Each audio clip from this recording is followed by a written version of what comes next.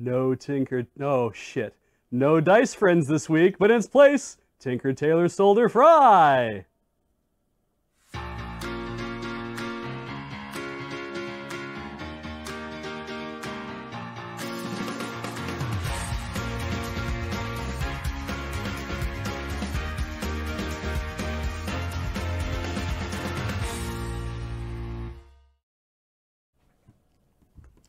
Welcome to Tinker Tailor Solder Fry here on the Mighty Loading Ready Live Video Entertainment Network. I'm Ian.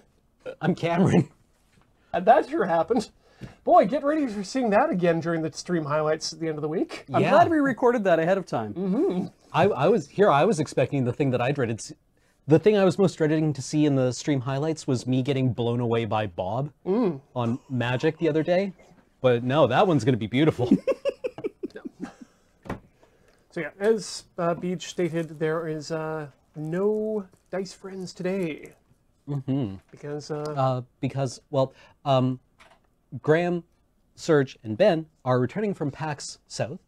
They left early this morning and have encountered multiple delays, apparently based around Utah. Wait, the delays themselves were based around Utah, or the delays were in Utah? I assume it was one of those cascading failures where a few-minute delay at one airport has rippling effects outward that affect everywhere on Earth fairly soon. Because I do like being able to give the square the blame directly on one state. Oh, in its entirety. I assume we're looking at broad system failures here.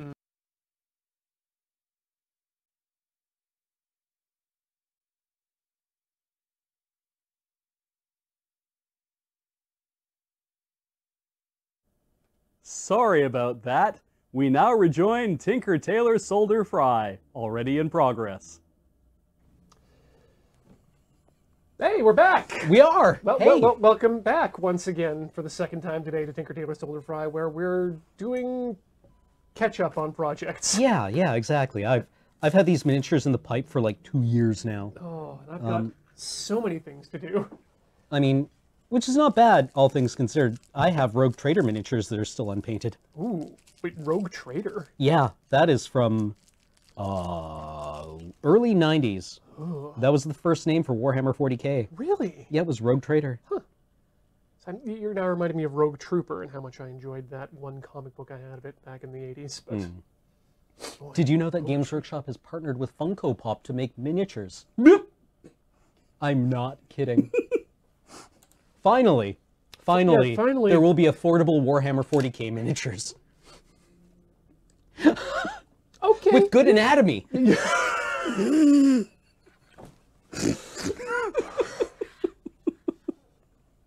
Yep.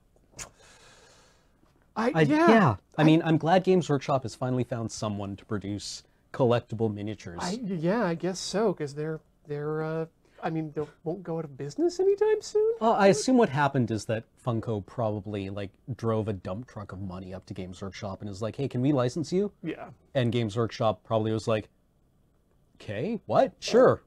I'm pretty sure they have a bot at this point to just go out and try and do the cold calls for new marketing. Yeah. But, oh, wow. You know, I actually looked up the going rate for that. Remember a while back in... Loading Radio Live when we made those boats to go across the duck pond? Yeah. I stuck a Funko Pop on the back of that of Moriarty from Sherlock. Yeah. Yeah, that apparently the going rate for that particular pop is $35 right now.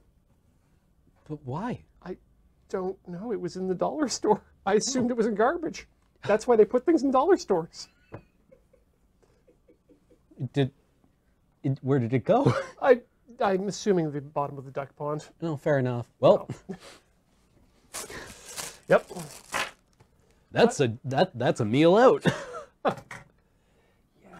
So today, I guess I'm going to be working on a number of projects here. I'm actually going to start off with a commission I've been working on for someone. Oh. Who wanted a copy of the Desert Bus button that was non-functional. So that's going to be easy. I managed to get things printed off, and we'll just do the final soldering of that today. Then maybe we'll get around to some stitching, but I've also got this pile of dead Ethernet cables, which needs to be made into... Wait, not Ethernet. Pile of very bad Ethernet cables. Yeah, these are awful. Well, they're 10 base 2. Wait, no, fuck, they're XLRs. 10 base 3? Sorry, 10 base 3, yeah, why not?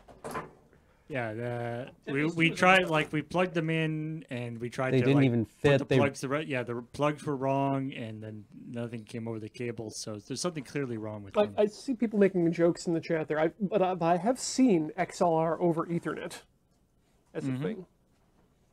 Oh yeah, And it's Ethernet over XLR. That's the hard one. yeah. I mean, if you went with what is it, ThinNet, the coaxial version, it would probably work out okay. Yeah, Like, what- 10 base 2 or whatever. what is the throughput of XLR?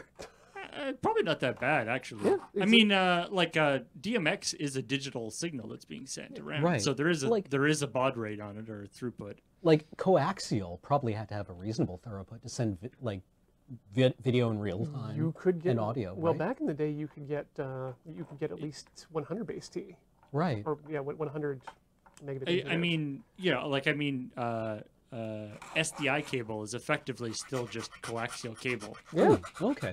and 12G SDI can broadcast 4K video, can Interesting. send 4K video. So it's. I think in terms of what I like about coaxial cable is that it's just it is literally just a cable, and so the all they have to do is it's most of the actual like smarts and stuff that's been upgraded is the stuff on either end. Right, doing the encoding and the Yeah. The actual cable itself hasn't really changed much over the years. Hello. I think what is it? That is amazing, Beach. Thank you so much. I thought I was. Oh, okay. Good. Everything is okay over here. You're not going slowly blind? Yeah. Good. My eyes are dim. I cannot see. Pins that we're not I have not brought my specs with me. I have not brought my flex with me. Whoa. Oh. Some of those schoolyard rhymes may not be appropriate for this current. Yeah, as I was seeing that, I was like, I hope there's not a mega racist verse in here that I'm not aware of. I never really got that song. Like, I don't even. I didn't bring, like, my eyes are dim, I cannot see, I have not brought my specs with me. Okay. Mhm. So you didn't bring your glasses. Yeah. Yeah. So what? Yeah. Yeah, the quarter. Yeah, and I don't know how I know that. I must have paid vague attention to those lyrics at one point. Were you ever in Scouts? Yes. Scouts? Yeah. Yeah, it's probably where you heard it. Probably. That's a very popular It's scouting song. it's a camp song because it was in the 4-H too. What are the 4-H's? Head, heart, health, and hand. Really? Yep. I thought it was about like horticulture, husbandry. Oh yeah, no, it's Like I assume those were the 4-H's. yeah, Horse it's girls. actually Yeah. just about being a because it's not actually an architectural, just not solely a agricultural. Oh, Club. okay. Yeah, the initial clubs that I got into were small engine repair Mm-hmm. and photography. Really? But I am led to believe that some of the 4-H clubs in cities and the larger centers had things like model rocketry as an option. Really? It's basically the idea is you're training youths to be Actually, Beach, skeptics. that's really great what you're doing there, because I can see the screen far more clearly than I can see the miniature. So we just need 2 sets of USB. I might need new glasses. My eyes are dim. I cannot see. I might be going blind. That's disconcerting. Very. Like how I Okay. was wearing the wrong contact lenses in my eyes for, like I had them swapped for like weeks. Oh yeah, that'll do it. Yeah. I thought it was months. Turned out I think I just did it during Desert Bus. I got home and was confused. All right. Well, it looks like one of these projects I'm not going to get much done on because I'm missing the wiring. But that's okay. This would have been a quick one. We can get right into the XLR stuff. So, Well, it's an impromptu so- stream. so somebody wanted a non-functional, like just a case? Well, they wanted a replica of the button, Ah, and I figured that's we can do a full version that has the full functionality that you'd have to get in there and configure yourself too. connect to whatever, or we can just do a non-functional one that just lights up. You're like, yeah, you know what? The light up sounds just fine. Something about it's like this is not a button. It's a replica of a button. It's like, yeah, but it's still a button, right? Well, I mean, it's like a replica pistol. I mean, we're getting into some deep epistemology here. When is a button not a button? Much like a replica pistol, you don't necessarily want the trigger. You want to be able to pull the trigger to get that fun feeling of, hey, I just pulled the trigger. But you don't want that gun to go off. You know, when you're sitting in your home comfortable at night, you might want to push a button and pretend that you're about to have a random dance party, but not actually instigate one. You want to just dry fire the button. Yeah. So we'll remove the pin from things. All right, let's start with this little guy. I mean, the real trick in terms of glasses is if when you get when you do get new glasses, you're like, oh hey, the trees have different leaves on them. They aren't just masses of green. That's cool. Let me know if you see everything start to say obey. Yeah, that's you're at the wrong kind of glasses then. Oh no. Or maybe the very right kind of glasses. Yeah. Or the other one, the evaluation I usually use for when I should probably look at getting new glasses is the bus, like the bus name. Yes. Like how far away I can see when I know what bus it is. I remember going in for a vision test when I was very small, and the optometrist asked me to read the smallest line I could see. And I started reading letters, and my mother started to panic because she was like, he either is illiterate or blind. And the optometrist was like, all right, nailed it. You have you have like 30/20 vision. And she was like, there's a line down there? It's copyright 1902. Yeah. CV White and Brothers. Yeah. Yeah, that was a Looney Tunes gag, wasn't Yeah. it? Yeah. the whole reason I have glasses, other than the fact that I've always liked them aesthetically, is the same reason you put up, Paul, for getting your prescription changed. Was while living in Japan, I realized, wow, I can't actually read what's on the bus indicator at the front. It's a lot harder when you've actually got kanji that you need to read. Oh yeah, I can imagine they're very detailed. Yeah. One tiny line can make all the difference between here's where your classroom is and the outside of town. Well, and it's an interesting thing because it's like in your day-to-day life, there isn't that many situations where you're trying to read text that's very far away from you. And the nice thing about a bus is that it's text that's very far away and then gets closer. So you have a very easy, like, can't read, can't read, can't read. Oh, I can read it now. I used to be able to do that one block back. The problem is that's kind of like, you know, those quiz games where it starts giving you more hints, but your points go down. Like, oh, now I can read it. Why?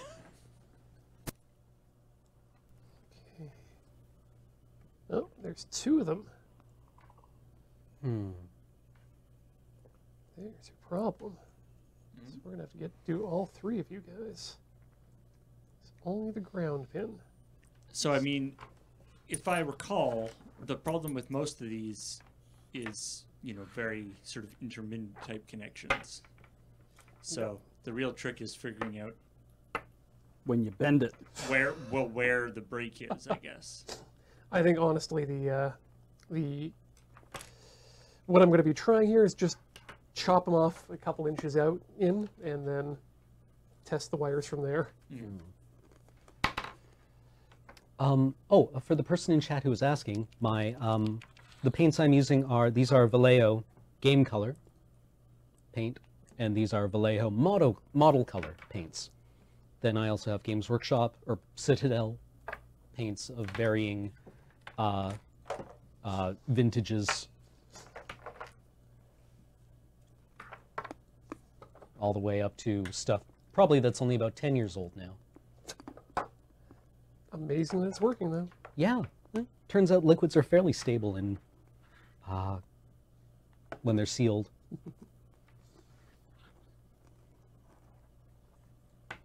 All right, how to go about...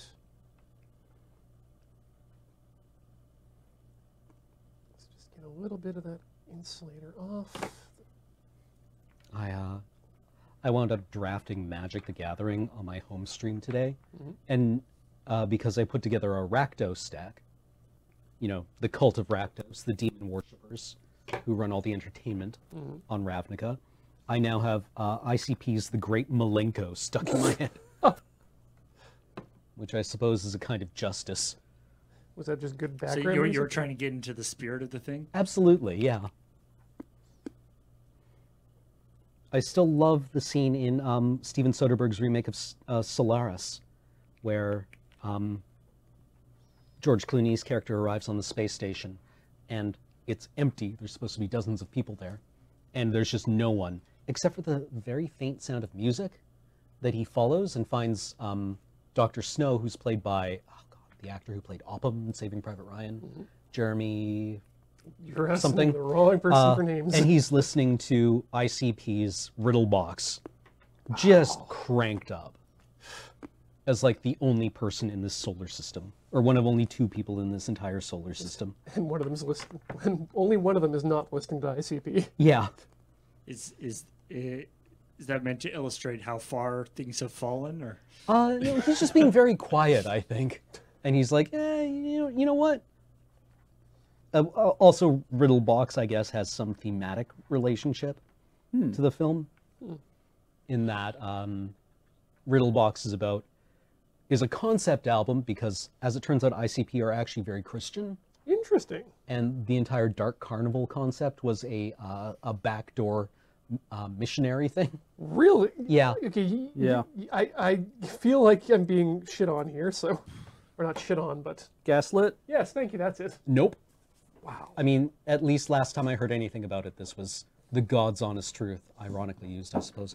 But Riddle Box is about what happens after you die.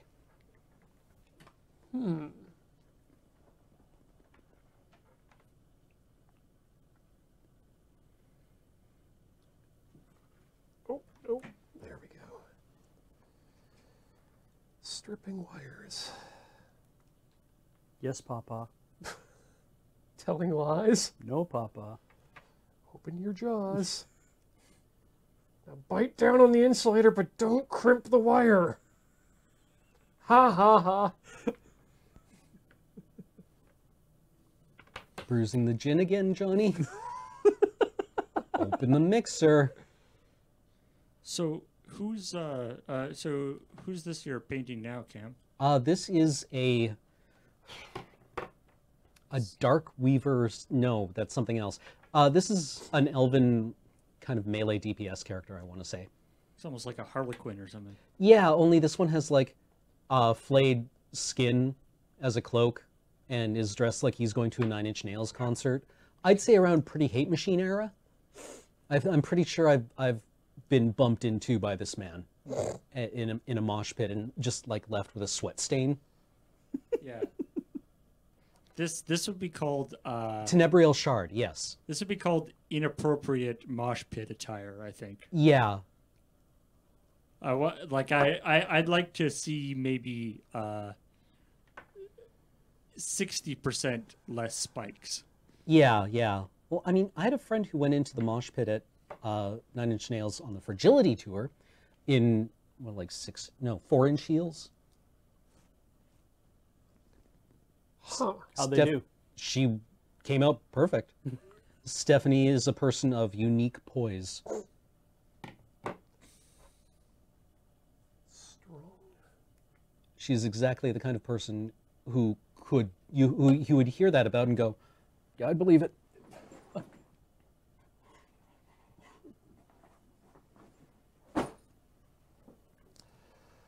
All right. So I figured out what the problem was with this particular cable. Oh, yeah. The pin 2 or pin 1 had just completely separated from the solder. Oh, well, that would do it. Yep, that's exactly what will do that sort of thing. There's your problem right there. I mean, that's at least a sort of an obvious problem. Yeah. Is that due to us? I don't know, dropping the ends of the cable on the ground like 30 or 40 times a day. Oh, that would probably have nothing to do with this. Okay. They tend to not use like big blobs of solder though when they solder stuff, right? I mean, if you want to get in here, there's a pretty big hunk. Oh yeah. So this was the pin right here that came apart, and as you can see, big old glob of solder in there. But it just somehow disconnected from the thing. Yeah. Like a cold bond maybe or something, or Maybe. I mean, we are pretty hard on our cables. So Yeah. Yeah. I can. You know, I like to give them a good chewing on when nobody's looking. Well, I feel like They're very squishy. I feel like this is one of those things where we go like, huh, that's weird. I wonder when that could have happened. Yeah, smash cut to a montage of us just being like, Yeah, cut us just. 50, 51, 52, 53. It's like what was it? What was the show where it was like, I guess we're not getting our damage deposit back, and then cut to them playing like hammer darts. That sounds like a Malcolm in the Middle gag. it's like basketball. Wow, that movie did happen, didn't it? Yeah. Basketball. Yeah. I did enjoy, they had one solid gag where they do the psych outs at tip off, where they're facing off against one another and they try to like trash talk each other into failing. And one of them is notoriously bad at it, so he's got like his psych out line written on his hand. And he gets sweaty and he's trying to read his psych out and he says, "Your mom's deaf." And the other player says, "My mom is dead." And he says, "That would explain why she didn't move around very much." And it's just like, oh, the layers. Sadness. For a your mom joke. I appreciate when they were able to surprise you like that. Yeah. I believe that movie is It's also so- the first and last time Trey Parker and Matt Stone have been acting in a movie that they didn't write that movie. Oh, Really? didn't they? Huh. I'm pretty sure they contributed, but Right. they weren't the primary scriptwriters for it. Interesting. And like it's puerile, Yeah. but it got me. Right? Like it got me. The most memorable gag in that film for me was the where the I don't know if it was a woman comes into the locker room when the two of them are having a conversation, and they turn to talk to her because they're wearing jock straps, and they have these giant prosthetic penises that are touching the floor. Like a Greek comedy. Yeah. No, if it was a Greek comedy, they would be held up by rope. Yeah, but this was like these giant penises that are touching the floor and and have a few extra inches on the floor. Right. They're just way too big, and it was like you knew that they wanted to do something to be like, oh, look at what big dicks that we have, kind of deal. Like we want to brag about this. But what would be even funnier is, what if the dicks were comically large? That doesn't make any sense that this would exist. And it was that it just caught me so off guard, and I'm like, I can't get the image of these comedy dicks like out of my brain. I can't even remember why it happened. I just know that it happened. I was like, I didn't expect that. Holy shit. Yeah. And you're like, why is this getting me? Yeah.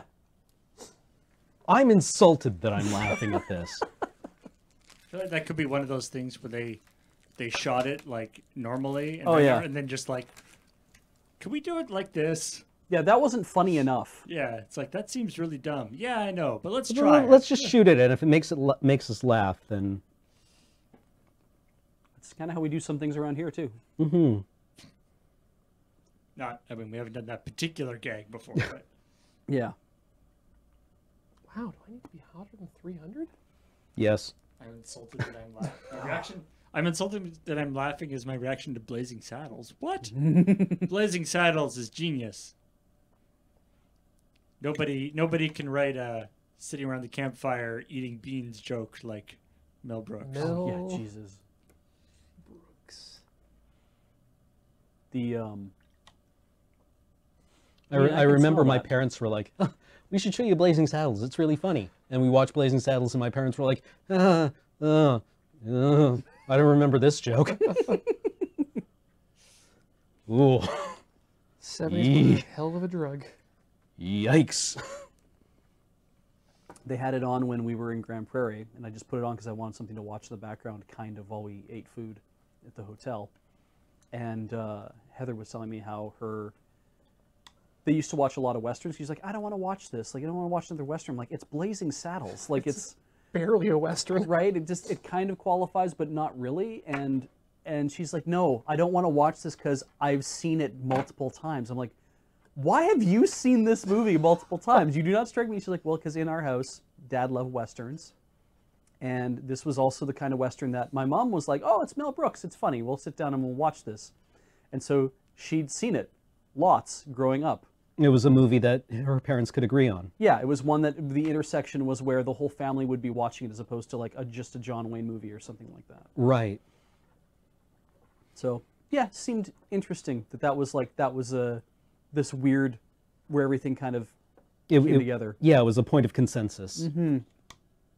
Oh, sorry, Beach. I'm making your life very That's fine. difficult here. That's my job. For some reason, I was thinking about it recently, and like I think it was on Netflix or something, but I watched it recently. Again, it's absolutely wonderful.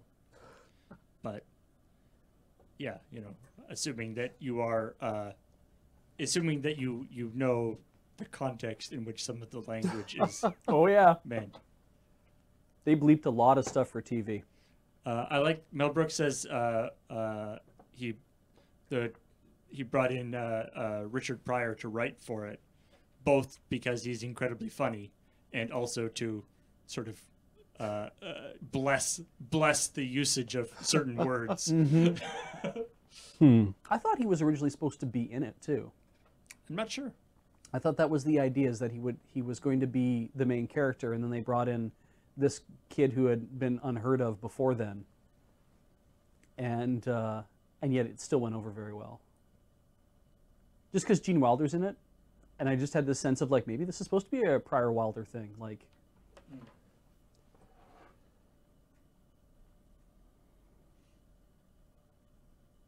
What was the Pryor Wilder vehicle? They did lots. They did like Trading Places, See No Evil, Hear No Evil.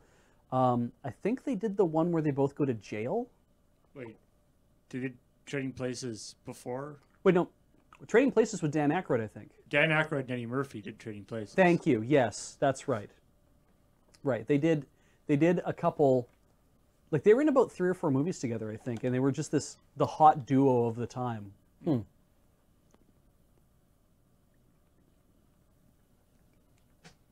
was like, I said that, and I was like, no, I have that wrong. What am I thinking of? And like, what else was out during that time? I'm like, I think, because I was thinking of Brewster's Millions, which is just a Richard Pryor movie. It doesn't have Gene Wilder in it, I don't think, at all. Or the Aykroyd. As he's known. Yeah. And if he's not known, he should be known. Oh, yes. Let's put that up there. Okay. Let's maybe use some fresh solder. God, I need to get or print a loop roll for this. Fresh solder. Yeah, good stuff. All right, I'm going to move over to Ian. Okay. I'm not sure I'm doing anything terribly interesting right now. This guy's pants are being troublesome. Oh, lots of smoke. Oh yeah, Richard Pryor's in Superman 3. That's right. Not his finest work. That was a scary-ass movie. It was a weird movie. Like there's big chunks of Superman 3 that are literally like Richard Pryor stand-up. Like, I think it was like the writer or the producer saw him do stand-up and, thought he was really funny, which he is. Mm-hmm. But then there's just like bits that are just his stand-up in the movie. Hey, That they're just like, he's a funny guy, make him do a funny thing. You want to do a set while we're here? You might use it. Got a pile That is of money weird. over here. Best Mel Brooks movie. That's a tough one. I mean, Spaceballs? Spaceballs. Yeah. I mean, I feel like Blazing Saddles, Spaceballs, and Men in like Robin Hood are sort of the trifecta. I really liked History of the World personally. I've only I think I've only seen that like once, but and Young Frankenstein. I mean, it's one of those ones where you're like, this is the best, and then every time somebody suggests another movie, you're like, oh right, that one. Oh yeah, that one too.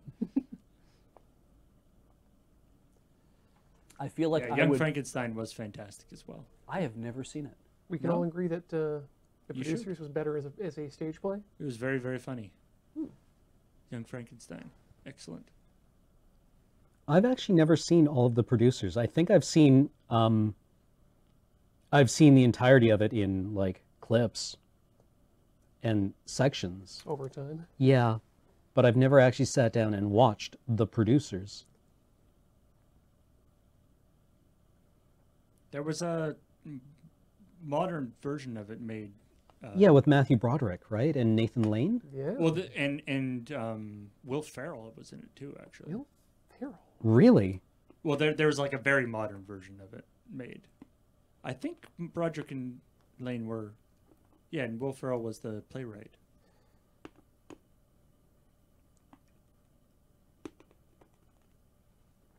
And they,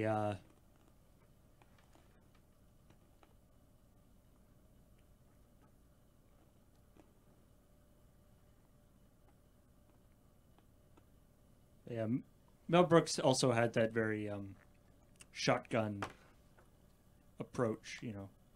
All those fast gags. Fast gags and, you know, highbrow, lowbrow, never met a joke he didn't like kind of thing. Right. You got to dazzle them with just like numbers. Yeah, yeah. Density of comedy was important. Mm-hmm. There's actually, I have a really neat, there's just a special that he did with, it's called like, it's like an evening with Mel Brooks and Dick Cavett. Mm-hmm. And it's just this wonderful, like it's literally just them like on stage, sitting on stage telling old Hollywood stories. Mm-hmm. And they're both just, you know, such great sort of raconteurs. Huh. And have all these, you know, stories about, Mel Brooks has these great stories about like Orson Welles and different people, because he did, when he did,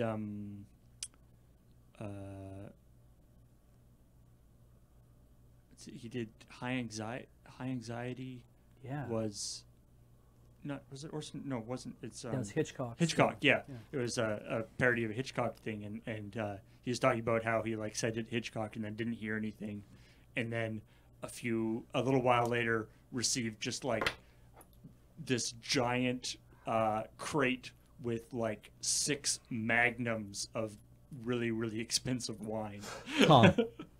And like the flick or something. That's cool. But yeah, both of them were sort of wonderful raconteurs, and so they were just basically like, you know, chilling and shooting the shit. That sounds fun. And it's just kind of fun to watch them.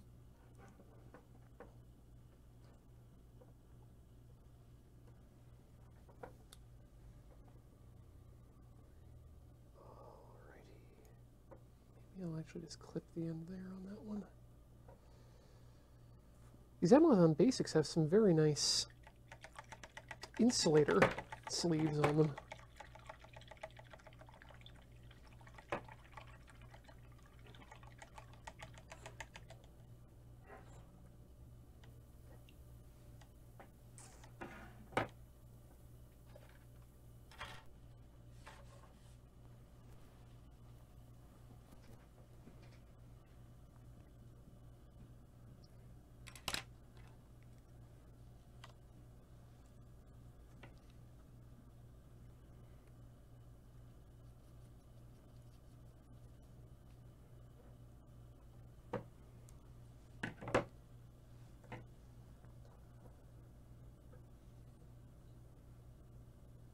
Too much solder on some of these pins. Problem is too much solder. Matthew Dennis. I am working today on fixing a bunch of Lur's XLR cables. Because XLRs being a very used piece of kit end up getting damaged pretty easily. And are almost disposable, except for the fact that they cost money, which makes them not disposable. Are you okay? Very hot. Yep, fine. Okay. But just hot enough for me to notice.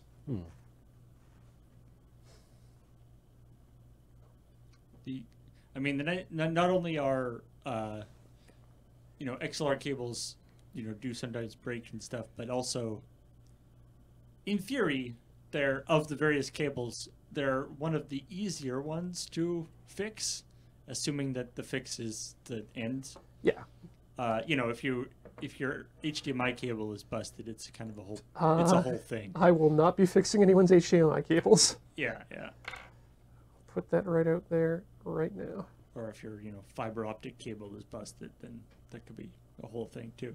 But XLR isn't too bad.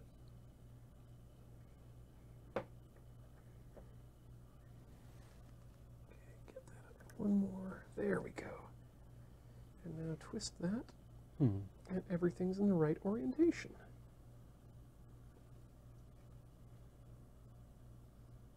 Now to just mate the two pieces. What makes... Can you explain the difference between XLR and HDMI? What makes XLR so much different? I mean, fundamentally, HDMI is, what, 20? No, 16 cables? It's pin compatible with DVI. So that's 3 rows of 9. Says at 18. Sorry, I fucked that up. 27? 3 rows. I think it's that. It's got to be at least that many. Too many.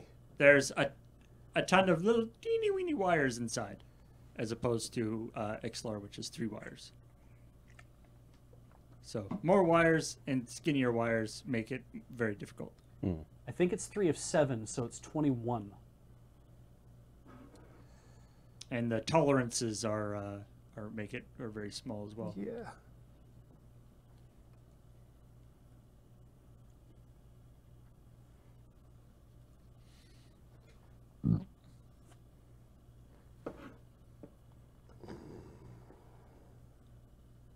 Yes, good ugly joints. Oh, you're filthy. That's it. Hope you're enjoying our fetish stream. Look, they're the ones who keep chanting teeth. Yeah, it's true. The S in ASMR does not stand for solder.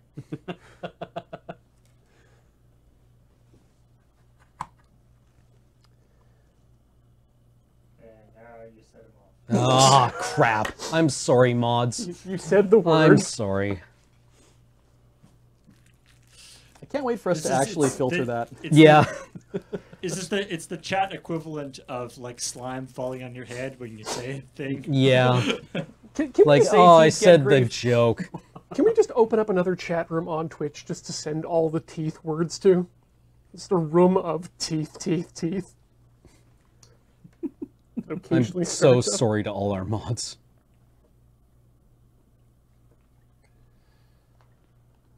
Maybe we could write a bot that's just like, you get 1 teeth per 24-hour period. Use it wisely. Brush once a day. I mean, twice a day, ideally, but Or after meals. Just brush. yeah, what is okay? So ideally, it's brush when you get up, not like brush before breakfast, brush after breakfast, brush after your midday meal, brush after dinner, brush before going to bed. I actually don't know. I feel like the prevailing opinions have changed over the years. But I just I'm know I not get saying, yelled like- at by my dentist. Well, that's the thing. Is like I'm not saying that it's like what is the what is the proper amount to be brushing? What is the ideal? Like if it's like if you could if it was Never like well, you not should- be brushing. right Because like overbrushing is also a problem. Yeah. exactly. What are you trying to? What is the goal? Is it you're trying to keep stuff off your teeth because you know that it's eroding think- your teeth? I think laminating your teeth and then pre-chewing, have your food all, go through a blender, so you just don't have to actually use your teeth at all. Just replace it with one big curved tooth. Mm. I forget whose routine that was.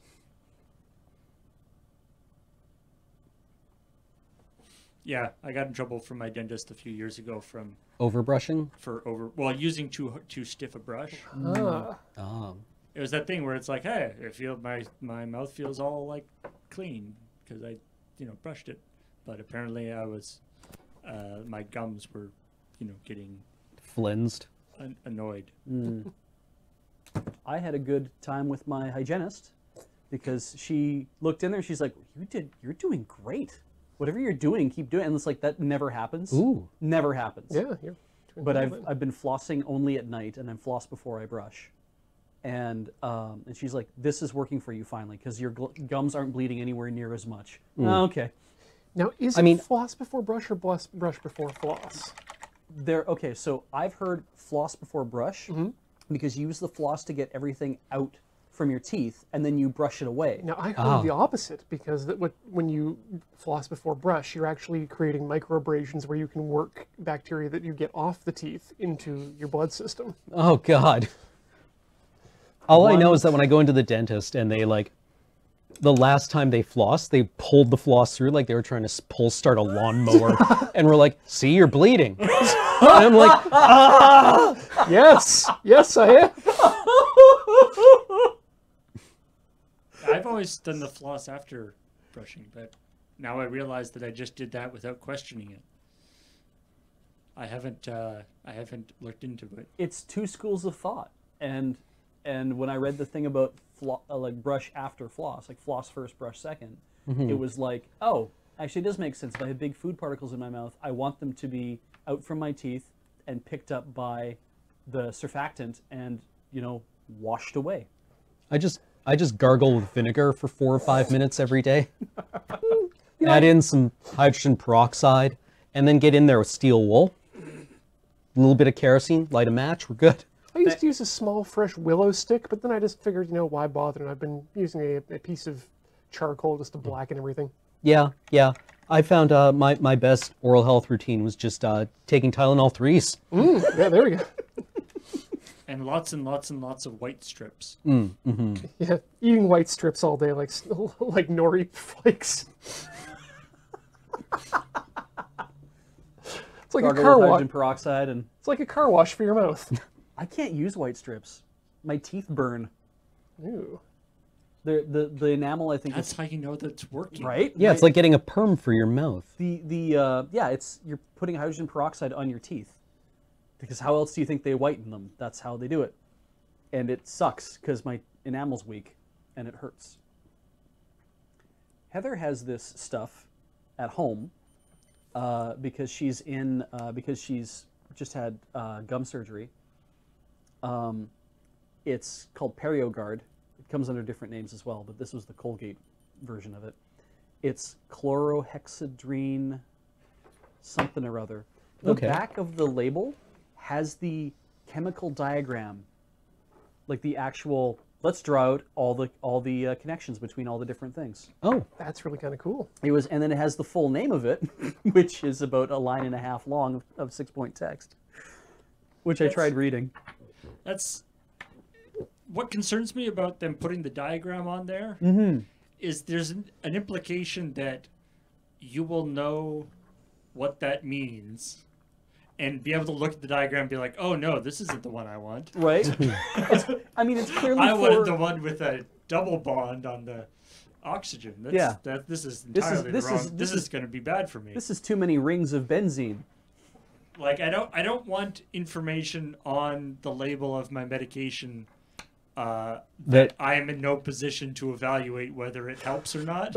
yeah, that you need at least an undergraduate degree to parse. Yeah, like if that's the kind of information that is needed in order to know whether the medication is safe, I should just not be taking that medication at all. This is definitely a thing that it's an antiseptic for the mouth, and I when I saw it, Cameron, I was very tempted to take a picture of it and say, Heather is putting this compound into her mouth. What do you think happens? You know what I'd do? Send it to Julie? Look it up. Yeah, okay, it's fair. I mean, I'd probably be able to go like, oh yeah, you could do like you could do a This a breaks off nucleophilic here. attack here, and like, or something, right? I'd be able to look at it and see like the reactivity points and be able to kind of imagine what the spectrum would be like, and go like, oh, I don't know what's actually doing, right? I have the general education around what it does, but Yeah. I wasn't like, maybe not from a medical perspective, but more like, okay, what part did this, because the chemical obviously has to break into other bits. And it was more like, so what does this break into when you see it? Where do you see all the parts where it actually breaks apart? Julie says don't send it to her. Okay. I mean, I would look it up, Yeah. right, and find out what the reactivity is and what it's for. That is fair. Because like that was mainly the gist of my undergraduate education, was knowing how to look for the information that I actually needed, right? It wasn't about memorizing different chemicals. It was about knowing how to look for it. Right. See, I feel like there's a few steps that are implied in that, though. Like, if I looked up what that chemical did, I would be like, okay, I can't Right, yes. actually do anything with this information. Right, yes, yeah. It's complicated. That's I used to be why, so much better at explaining this. Like, if I looked up all the specs for, like, a carburetor for a car, I'd be like, okay, now I know all the specs for this carburetor. I don't know how those affect what I want to do, but I know all the specs. On the other hand, if I look up all the specs of, say, a video camera, I do know what those are for. It's like Linux. You know, you can follow tutorials and have no idea what you're doing, but still have something workable by the end of it. Well, yeah, like we as humans are able to do the following instructions without necessarily understanding how or why Yep. the steps work, but we're able to do it, which is why Wizards of the Coast had to ban Crack Clan Ironworks today. Savage. Dunk! Dunk on KCI players. Out of nowhere. Take that, partners. So that was Clark Clan? Yeah, I think so. Crack Clan Ironworks. Okay, because I had a thing on North 100 where Ben Wheeler was talking about something, and he mentioned Clark Clan whatever, and my brain just skidded to a halt. Yep. Because I was like, that wasn't even. And then they kept mispronouncing it. Everybody just kept mispronouncing it over and over, like in different ways, trying to like. Clark Clan. Yeah, trying to tell me, Beej, it's like this. You do it like Christ, and he's like, okay, it's spelled K-A-R. No, hang on, K-R-K K-R-A-K. It's just this great moment of. K-R-A-R-K. It's I think it's actually is it a palindrome? Yeah, K-R-A-R-K. Yeah, K-R-A-R-K. God blast it. Incoming. Well, that's, yeah, I need to do redo this entire end. I don't know what happened. I got every one of the pins wrong. Like you put the wires on the wrong. Yeah, the wrong pins. Oh no. You made a XLR crossover cable? Yep. It's a good way to fry things. This is why you always test the cables when you're done.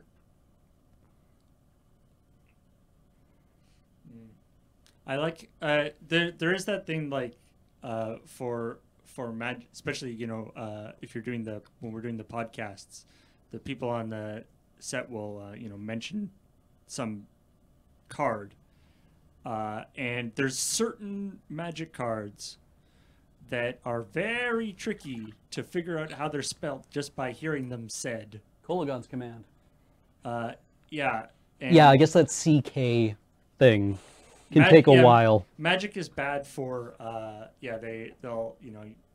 they use lots of alternate spellings. Courser of Crufix. My favorite actually was Revelark. Oh yeah. Yeah. Because the problem with that is that it's a real thing. like it's a real or not a real thing, but it's like it's an actual thing from mythology. It's a pre-existing thing or folklore that nobody knows how to spell. Right. So normally you can just like do a Google of what you can do, and Google will autocomplete it for you.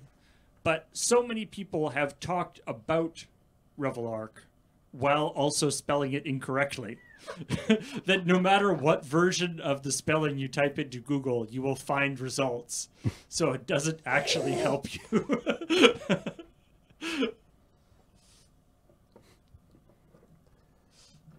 what was the other one that came up the other day where I was just like, this is impossible to figure out? Oh well, I'm sure it'll come to me. It matters not. It doesn't really, when it comes down to it.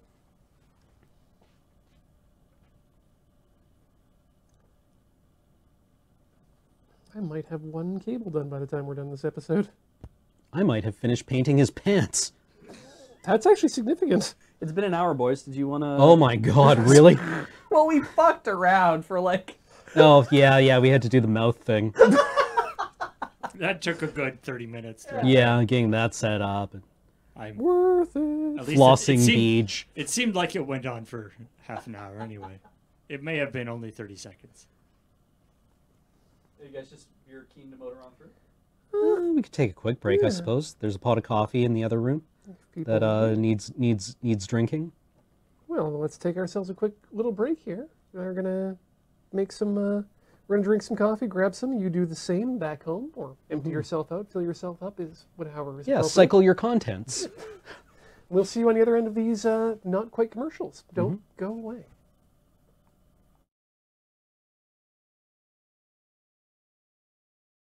That's why K-pop is so popular, is because it's made to cater for North American music tastes, whereas J-pop is still stuck in and perfecting the music of the 80s. I'm sorry I wasn't listening. That's okay, I wasn't listening to myself. I'm sorry.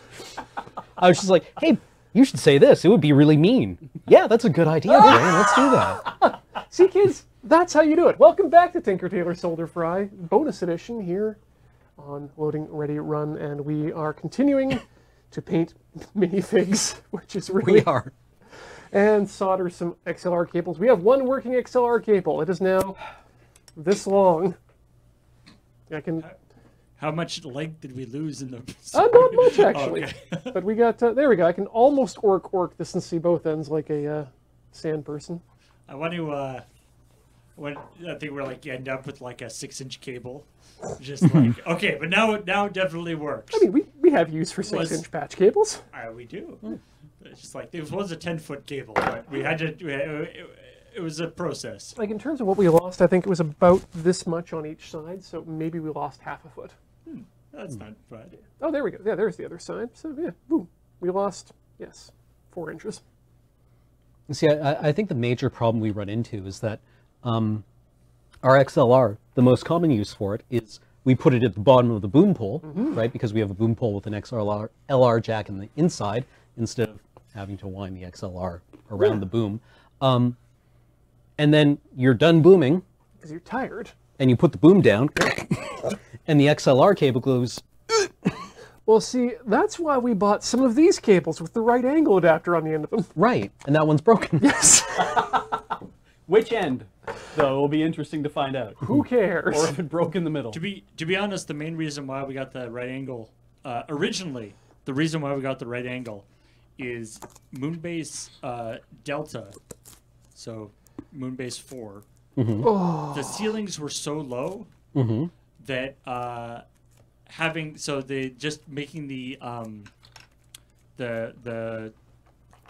cable coming out the back of the microphone, using a right angle one instead of a straight through one, gave us another like 2 inches or so. That you could avoid, because we always had problems when you're booming from above, like bumping into the ceiling. Well, we may want to reconsider wrapping the cable portion with gaff tape, because there is something that is in the cable. It's the rubber that's reacting with the gaff tape that leaves a really sticky, sickly mess on these. Want some Goo Gone?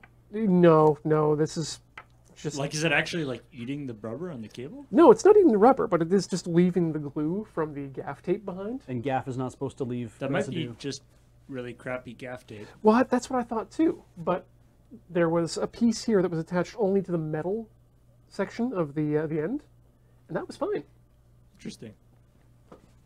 So, food for thought. Gross.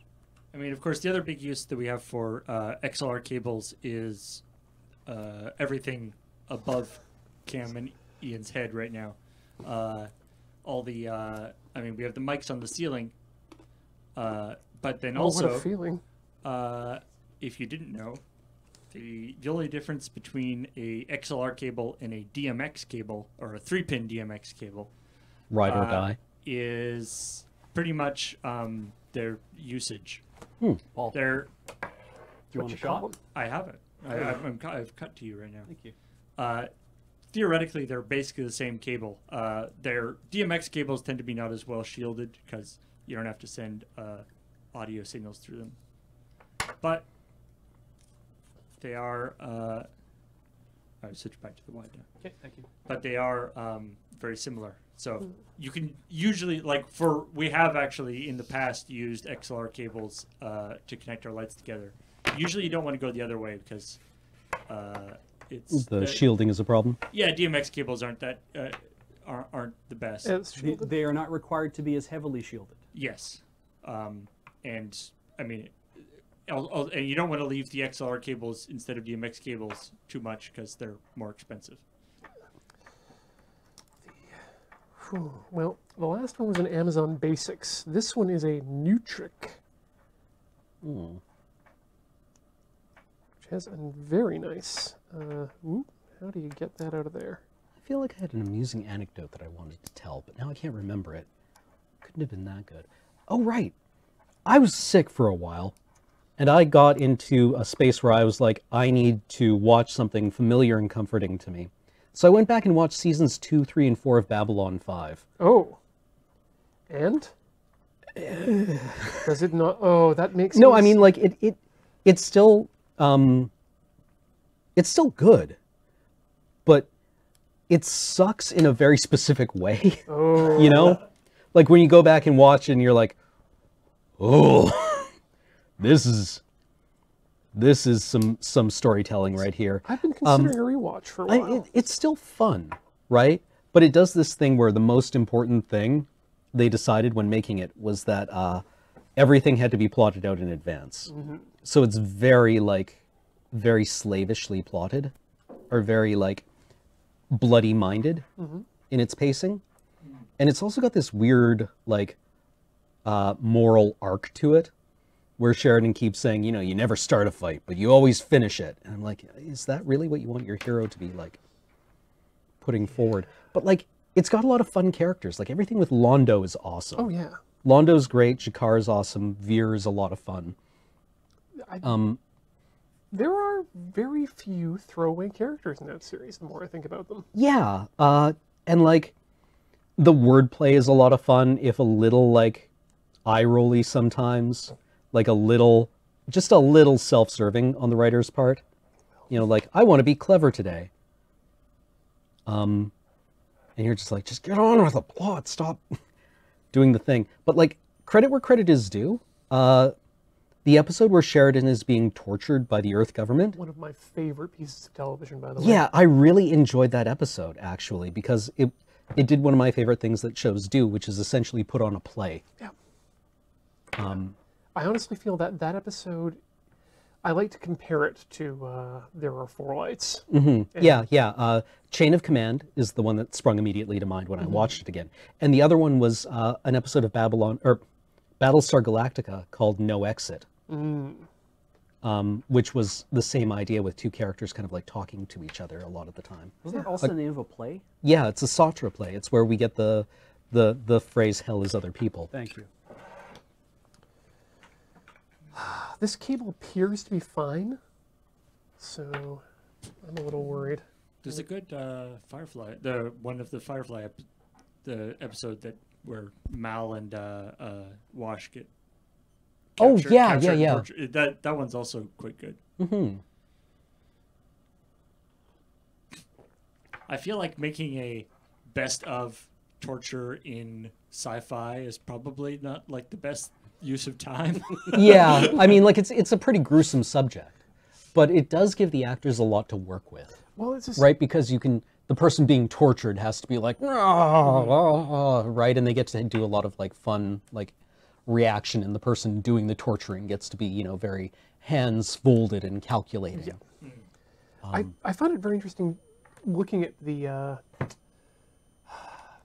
And the era that was occurring when these series Mm-hmm. ran. Well, yeah, like B5 happened squarely in the middle of like the Clinton years. Yeah, very pre 9/11. Yeah. And so the audience's assumed relationship to torture changes dramatically. Yeah, as this thing that is inherently evil, right? And that Well, was not something you could really count on after that. Well, not just evil, but something that the good guys didn't do. Yeah. And that was, I think, what was most interesting about the Babylon 5 one was that it was humans doing things to humans, and that's where. Well, the Babylon 5 one was the Cylons. Yes. Battlestar Yes. Galactica. Battlestar. Oh, sorry. No, yeah, it was humans doing. Yeah. No, you're right. That is. when the Cylons showed up in Babylon 5, that's Yeah, when that things was really that was went off that the was rails. that threw me in season 5. Really jumped the shark, yeah. Yeah. Also, yeah, the thing where, like, well, I guess we only get 4 seasons of this. Better wrap everything up in 4 seasons. Hey, season 4 went over really well. Make us another season. What? But you just took away my 5th season. And now it's time for Captain Sheridan's adventures to make more money. But yeah, and you know there is the like showing a character, how a character reacts to that kind of extreme situation can obviously allows a writer to show lots of interesting things about the characters and stuff, which I always liked. But it made me appreciate one thing that Battlestar Galactica did, that which was a lot of abstracting the combat. Right? They showed a lot of ships flying around, shooting at each other and exploding, but they were never like. Babylon 5 does a lot of things in its battle scenes where they're like giving very specific directions to specific ships about like how to maneuver and fly around and do stuff, and it's like, I don't think this really contributes to my understanding of things or my enjoyment of it. It seems a bit like indulgent. Like that's like a very esoteric kind of criticism. Well, it's again interesting you bring that up because I would chalk that up to JMS's directorial style. But I find it surprising as well, considering how much of a military fanboy Ronald D. Moore is. Well, yeah, because he was in the Navy or the Coast Guard or something. Navy, because he did carrier landings. Right. And there's a few scenes apparently that are actually based off of his experiences tracking a carrier that had lost its landing lights Oh, really? by the bioluminescent glow of its Wasn't wake. that? I remember that being a. Wasn't that in Apollo 13? One of the Yeah, stories that yeah. one of the astronauts tells. Huh. Yeah, it is. Like his power goes out in his cockpit. Wow, I hope I'm not remembering something completely different then. But yeah, like Ronald D. Moore definitely does a lot of that. But like, I think he got a lot of experience doing that, or not, on how not to do that when doing Deep Space Nine. Yeah. Right. Because I remember there's a lot of episodes of that where they try to do that, or a lot of episodes of DS9 where they're trying to do like pretty detailed, Military. like stuff, and like saying the army words doesn't work for me, as it turns out. And a lot of the last season of last few seasons of Next Gen too. Right. You can very quickly see where Ronald D. Moore comes into the production line.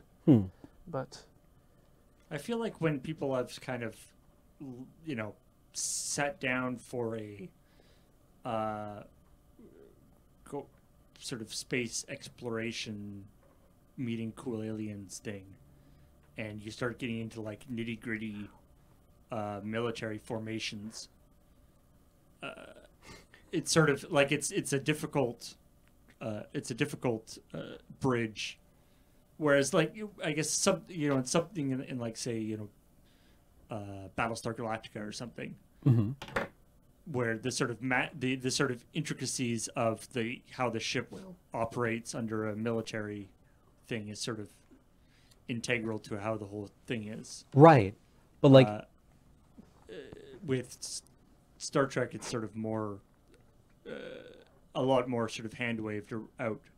well, I mean, like it should be, but like BSG was the first episode that first show I remember watching of like, you know, a pretty, well, you know, military sci-fi series where they decided, you know what, we don't need to do this, right? Notably, there was it Resurrection Ship Part 2, the episode Resurrection Ship Part 2, where he actually talks about in the commentary that, you know, they had it scripted out where it would be like, you know, the ships would jump in to do this attack on a Cylon target, and they were going to do the thing where it's like, you know, targets on Dratus, you know, closing at this thing, prepare to fire main guns, and they're like, this is dumb, right? And what they did instead was they went from these two characters talking to each other, and then did like a 2-second J cut, where one of the characters says something, and then there's a bit of a silence in the conversation. You hear the guns start, and then it just cuts to the battle scene, right? Which I thought was cool.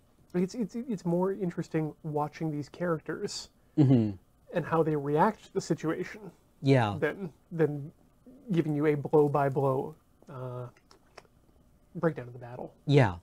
I mean, it was fun. I mean, they kind of it sort of became obvious at a certain point, but like say like first season of Game of Thrones, where they didn't have the budget to do to show the battles, to show the battles, and they had, I think they did about 3 different times in different ways to sort of get around that. Yeah, yeah. I felt like it was one of those, like, you know, you're, you know, taking advantage of your problems to try and make it better. Yeah, well, I remember going back and rewatching the first season of Game of Thrones a few months ago, and yeah, 2 or 3 times, like one time, oh, I'm sorry, Beach, Tyrion gets knocked unconscious before a battle. Right, yeah. By people like running past him, and somebody just smokes him in the head with a hammer kind of casually, and he regains consciousness after the battle. But that's like a really important sort of character thing. Yeah, well, exactly. They use it to establish character. And another one, they focus on Catelyn, who's waiting for her son to return from battle because she's not allowed to, like, witness it. And that ups, like, the tension and the stakes quite a lot for the viewers because you don't know what's going on, right? And you kind of have to share in her, like, kind of helplessness. And this isn't to say that it's not possible to do good military television or cinematic battles, but they've just chosen not to in these series. Like, I just found that it was one thing that didn't really work for me in B5 because it struck me as being very kind of like wanky. Whereas I didn't really care what formation the Drazi escorts were in. Yeah. Right?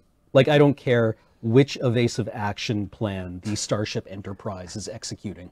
Yeah. That to me was the one that always made me question, took me out of the moment. It's like, yeah, evasive pattern delta. Well, great. Now, so you know what a delta is. Odds are they know what delta is too. So we have 4 evasive patterns? And then you just watch the ship go, and then a laser beam goes past. That's the evasive pattern delta is turn left. Yeah, apparently. But don't use your blinker. Oh yeah, that's an instant fail.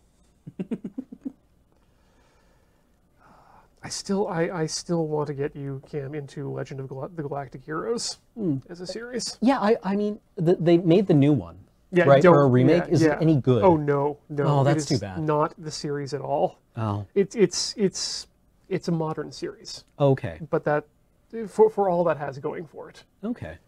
I still need to finish rewatching 8th Mobile Suit, 8th MS Team, because I started that right before Desert Bus, and then I'm like, because I needed to stay up all night, and I figured, you know, it's what, about 16 episodes? Yeah. I can just marathon that, and I was like,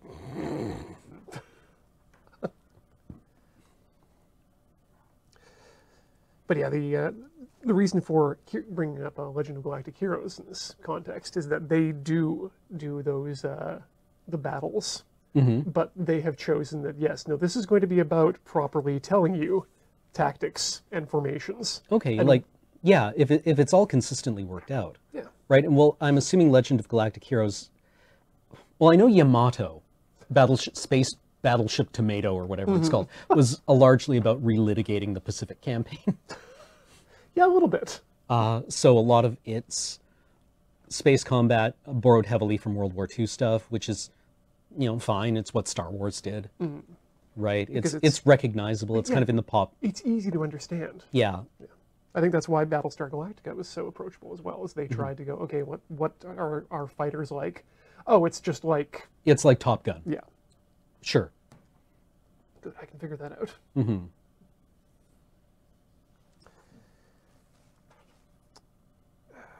This damned insulation. But I do like the fact that the first episode basically pulls you through and gives you an explanation as to why these two characters are considered military geniuses within their own world, Okay. and then walks you through their battle plan.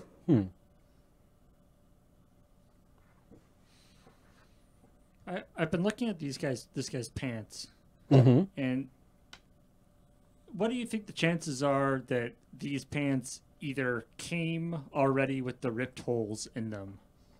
Or did he have to sit there with Or- like scissors? Yeah, I feel like the chances of those holes getting into the pants, like Yeah, did he come by them naturally- honestly? naturally through wear, is very small. Yeah, I feel like, yeah. No, I mean, His parents bought him the pants, and then they're like, Like- "You just ruined those good pants that we yeah, the bought good for you." vinyl pants we bought for you, right? It's like you're supposed to wipe them with Windex. Those were for your first day of school. Don't worry, folks. This one looks like garbage, but it'll get there. It'll get there. I know what I'm doing here, or at least I hope I do. Yeah, Dark Elf hot topic. He went to the Nagaroth. Is that the Druchi capital? Or maybe he's like from Clark-Harond. Why do I know all this? Why do I know the geography of the land of Ch'il? Cam, someone has to here. I already have my obscure knowledge bases. The space combat I enjoyed most being described was from the United States Colonial Marine Technical Handbook. Ooh. The aliens like Universe? nerd book, Yep. where they described space combat as being very much like submarine combat.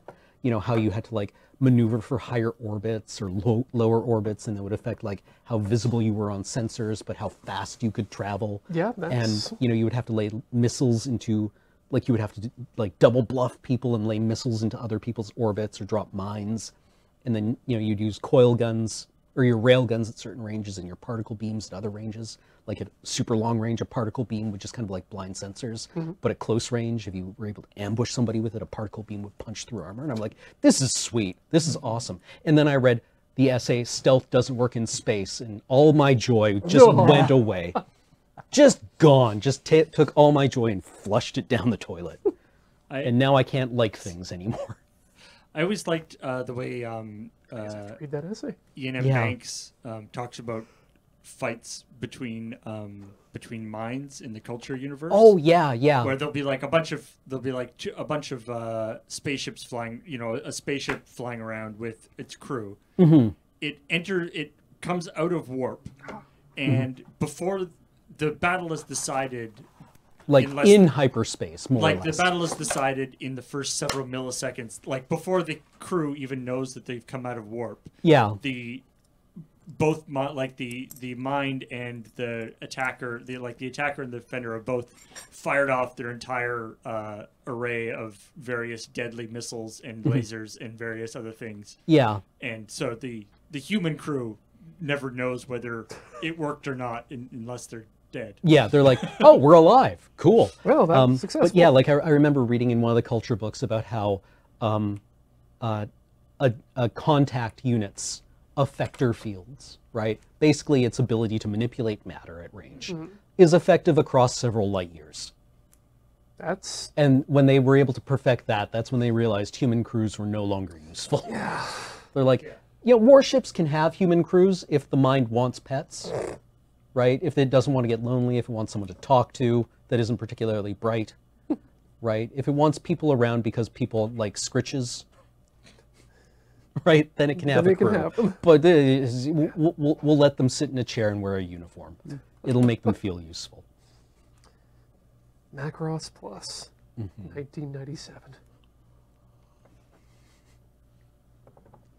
Like I think one of the points in the essay was that the Voyager 1 and Voyager 2 have power signatures roughly on par with the light bulb in your fridge, and we can detect them out there, right? I mean, we do need to know where they are to detect them, though. Yeah, but if you're capable of launching interplanetary warships, Yeah. then Yeah, I guess the point is there's a whole lot of nothing out there, and anything that is there is basically just a beacon. yeah. So like, and they're not even doing anything, really, right? You know, presumably a warship would be Yeah. maneuvering or keeping crew alive by being above absolute zero. That said, just because we can't notice these things doesn't mean we know what to do about it. Oh yeah, but it was an interesting essay. I don't actually know how true it is, but I was like, oh, this is an entertaining reading that's ruining my life. That's, you know, I like those. Yeah. That was one of my favorite gags that we've done. I think it was in like the Celestial Sea thing that we did. That was like making fun of or redubbing a video game thing, but just the thing where it's somebody goes, divert all power to shields, and then just all the lights and all the engines and everything Yeah. turn off, and then like, okay, let me rephrase that. Divert unnecessary power to shields. I think- Okay, we lost the vending machine on the third deck. I think that's why the phrase changed in Star Trek after a few seasons. Divert all non-essential power to the shields. I mean, I like to think that Federation ships are pretty unique in that trait. Whereas if, like, you know, you go on a Starfleet officer goes on an exchange with the Klingon Self-Defense Force or whatever the Romulan Navy is called, and they're like, divert power to shields, and the crew are like, well, the shields are on. Yes. They have all the power they need. Are you telling me your shields aren't running at full power all the time? Yeah. Well, write that down. Sure. What do you mean they're scalable? Or it's just like, your shields are full power all the time, but how do you power your holodecks and hydroponics and your children's school that you have on your We have a 42 gallon barrel of gach. If you're lucky, it'll be finished by the time our tour is. Yeah, exactly. You have schools on your warship? What's wrong with you? Oh my god, we have to change our rules of engagement. I mean, that was actually a neat idea. Well, with yeah, the yeah. Federation is that before the Defiant, the Federation had literally never built a warship. Yeah, well, They were like, and also and the fact that they've been mostly wiping the floor with other people with their like just general kind of yeah, well, like everything ships. yeah, there's that essay about how Starfleet can beat the Borg because every Starfleet ship is just capable of pulling an arbitrary amount of like pseudo magic horse nonsense, like Starfleet engineers, right? And the Borg are like, man, why? Right? One ship defeated a cube. But I kind of like the idea that the Galaxy class, the justification I heard for why there was like, you know, families on the Galaxy class was they were deep space explorers. Yeah. And they were supposed to carry a small chunk of the Federation into unknown space, kind of like systems vehicles in the Culture universe, right? It wasn't so much a ship as a city that could fly. Yeah, that's kind of the impression I got as well. Mm-hmm. Yeah, that was A small town flying through space, but without small town people in it. Mm-hmm. Oh, man. Like it was a mobile embassy. Mm-hmm. And I thought that was kind of neat. Well, that actually makes a lot of sense when you consider the captain it was given. Mm-hmm. A guy who's basically holding out for an ambassador position. Have they said what Patrick Stewart will be doing in the new Star Trek Not series because they yet. hired him. Really? Yeah, they brought back Patrick Stewart for last I heard a undisclosed Star Trek series. Undisclosed TV series. I and- hope it's like Star Trek Klingon and Star Trek Borg, where they bring on the old people to do educational videos for the people, for like the newer groups of whatever, and it's some young fresh cadet who is watching like old guest lectures from Jean-Luc Picard speaking at the Academy or some shit like that. He's long dead. Because it can't be like Discovery. No. Well, that's the question is whether or not they're going to be doing it as a in which universe it will happen, because I believe that Discovery takes place In the Prime universe, right? canonically. Yeah. So my Discovery takes place in not the Not the Kelvin verse. yes, the non movie universe. right. Yeah. But I was really hoping that they'd actually do something interesting and do an alternate timeline, next gen era, where Picard nothing happened in next gen the way it happened. This is an alternate universe Picard where maybe he completes his life as a science officer Oh, and is yeah, offered yeah. a command later in life of a science vessel. Interesting. So like a branch off of Tapestry. Essentially, yeah. The one thing I would do, and I know I've said this before, if I was given the helm of a Star Trek series, is go full in mirror universe. Set the series in the mirror universe with a deep space. I guess they wouldn't have explorers. The human empire wouldn't have explorers, or the Terran Empire wouldn't have explorer Colonizers ships. and conquerors. A yeah. deep Yeah, they would have reconnaissance vehicle. deep reconnaissance or a scout vehicle, Yeah. kind of in the mode of Enterprise, I was going to like say a large, powerful ship. like they a feel Voyager then. Yeah, and have that crew slowly turn from being Terrans into being humans Through the power of because exploration. yeah, through the power of exploration and their encounters with the universe at large, away from the influence of the Terran hegemony. Also, the Emperor would be Khan, Of course. who would be kept alive by traveling around in a ship just at subluminal, like 0.99 C. But outside of a warp field, therefore Yeah. negating the... Yeah, just take Yeah. advantage of relativity. So he's Yeah. like, he's immortal, right? That's something I would love to see more of in science fiction. Mm-hmm. Contemporary science fiction is playing with relativity and the time dilations thereof. The problem is that we know what happens in the mirror universe, and what happens in the mirror universe is that isn't the Terran hegemony overthrown very shortly after Mirror Mirror?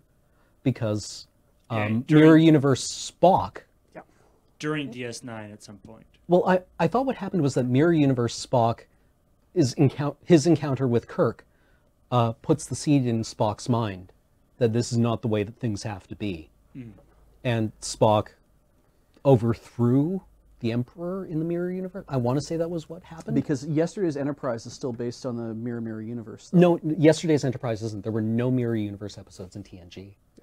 They went back to it several times in DS9 and a couple of times during Enterprise. I thought there was the one where I'm sorry, the one where the Enterprise C comes through the rift. Yes, Yesterday's but that goes And they into send it back. that goes to a different universe. Yeah. Where the Federation is largely the same, only it's getting its chronometer cleaned by the Klingons. Right.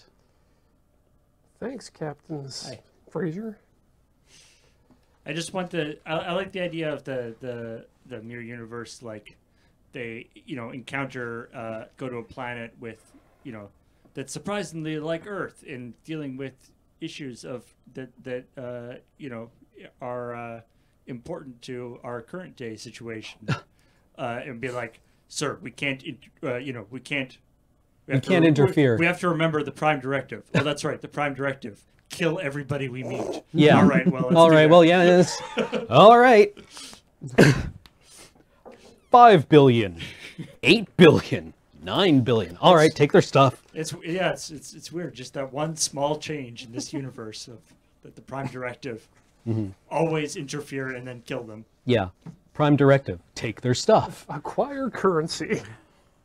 It's fun, but it's pure cut. Yeah, that's true. I mean, I feel like the mirror universe is only fun because in the contrast to the real universe. Yeah. Where humans aren't like that. Like it wasn't. Yeah, the small spoiler stuff, the mirror universe stuff in Discovery is kind of weird. Yeah, I didn't actually like it very much in Discovery. I was like, swing and a miss. I was surprised they held on to it so long. Yeah. Oh, spoilers for Discovery Season 1, by the way, from this point on. There is the mirror universe in Discovery Season 1. It's a year old at this point. Yeah.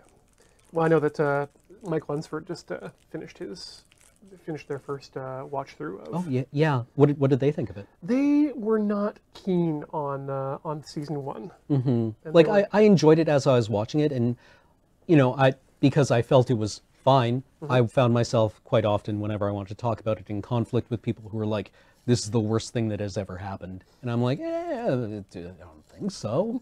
Have you seen Enterprise? Yes, I enjoyed it extensively, and I'm excited to see episode 2 of season 2 because I was not taken by the course correction that people have been mentioning. Yeah, It's a pretty. I have to say, like it is, one way or another. It is a pretty ballsy kind of. Oh yeah. Let's just do a totally different story. But I personally, and I know a lot of people didn't feel this way specifically, but I personally felt that season 1 of Discovery felt a lot more like Star Trek than anything with the name Star Trek has in a very long time. yeah. No, I mean, like, I enjoyed it. I thought it was totally adequate. I mean, I would love lots and lots of episodes like Chain of Command, right? I would love, but I don't know if you can start off like that. You kind of need to have in both instances, in the Babylon 5 and in the Star Trek, you need to establish what that character is like. You need to have put them in dozens of difficult situations that they are clearly equipped to handle before you can put them in a no-win situation where they don't win.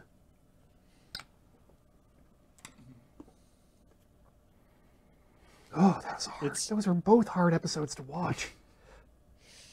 I guess the real trick with the Star Trek thing is that they're run into the problem of something that we've run into sometimes when we're doing TV or web series. But you're like, if you make a course correction like that, it's like anybody who didn't like the show has already left. Yeah. And is not going to come back. And anybody who was liking it the way it was is now annoyed that you did it, that you're changed. So getting people to come back is a real tough one.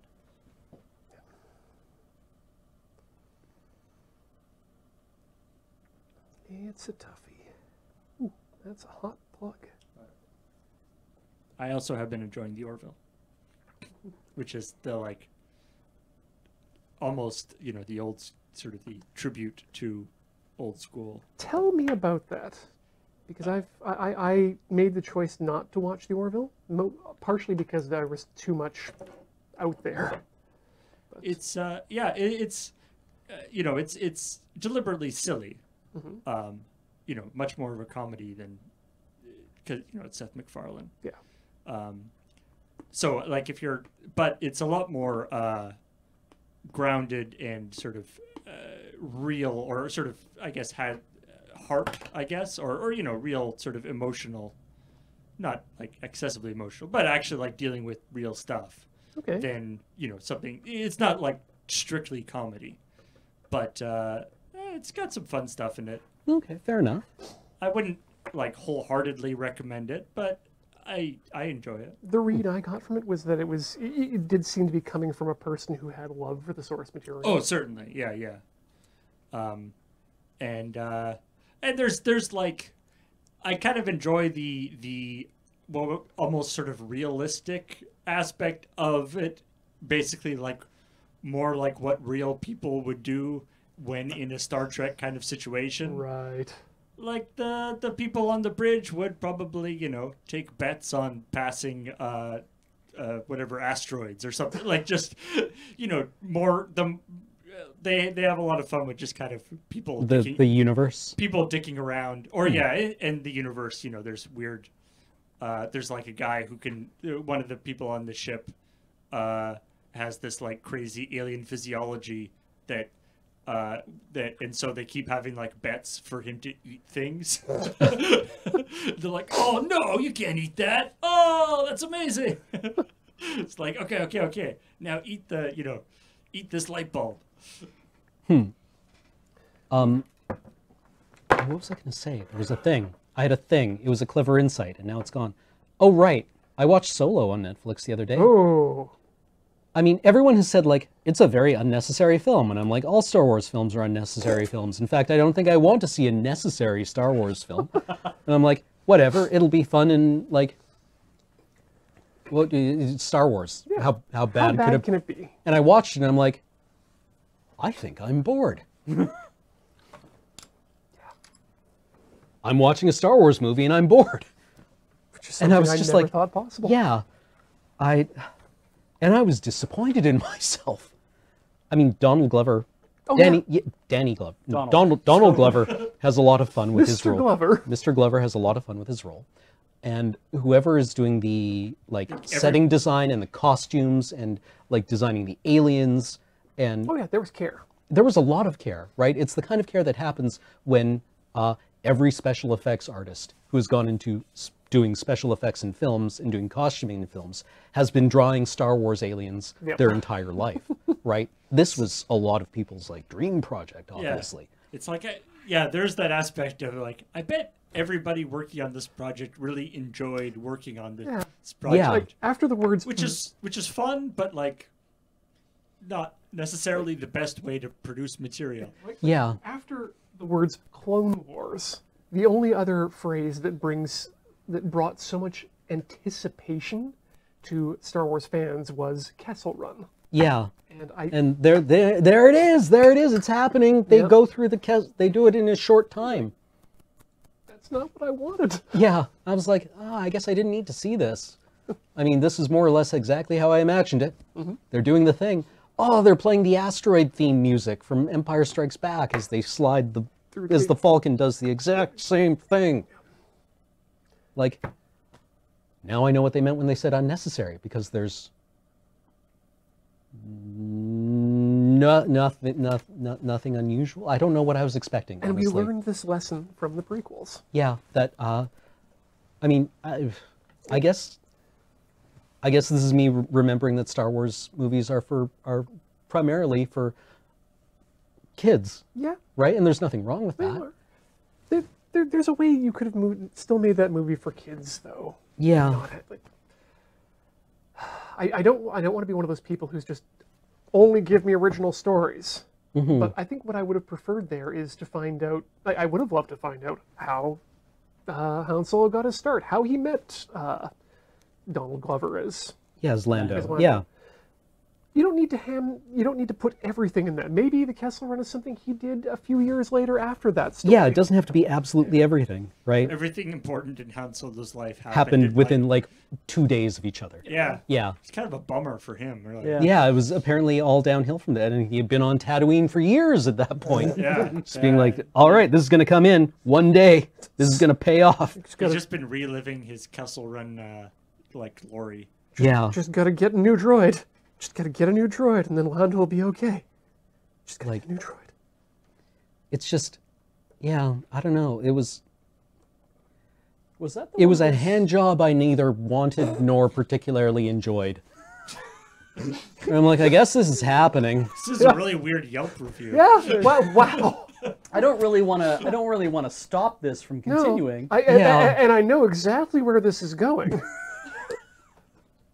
And I'm not. I guess. I guess. Was Solo the one that Lord and Miller were supposed to be on? And I then don't they got know. removed from it? I can't remember. I think so.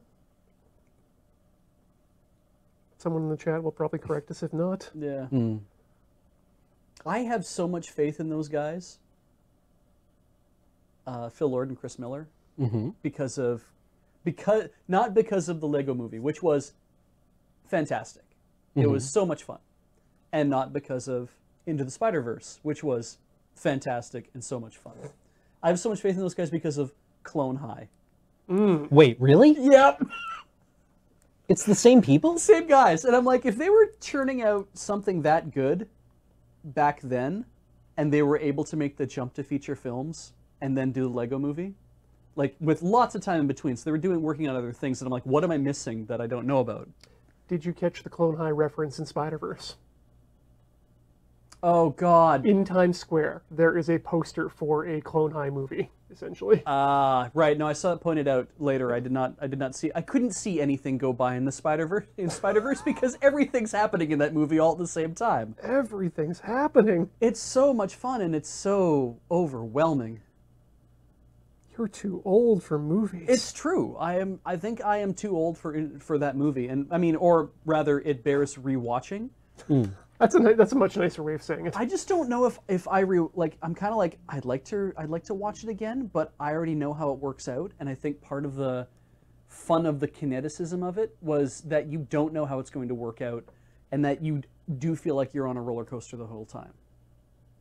And knowing how every plot point bears out, and being so fresh in my mind, I'm like, I don't think I could actually watch it and enjoy it the same way. I'd just be too busy looking for all the fun bits, all the special effects and all the other stuff. I mean, that's what a second viewing is often for. Yeah. I would argue.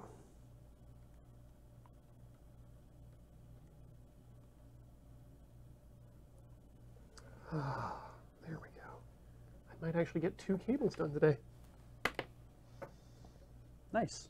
I mean, it is 2 minutes to 7. Uh-oh. Oh, well, we've been...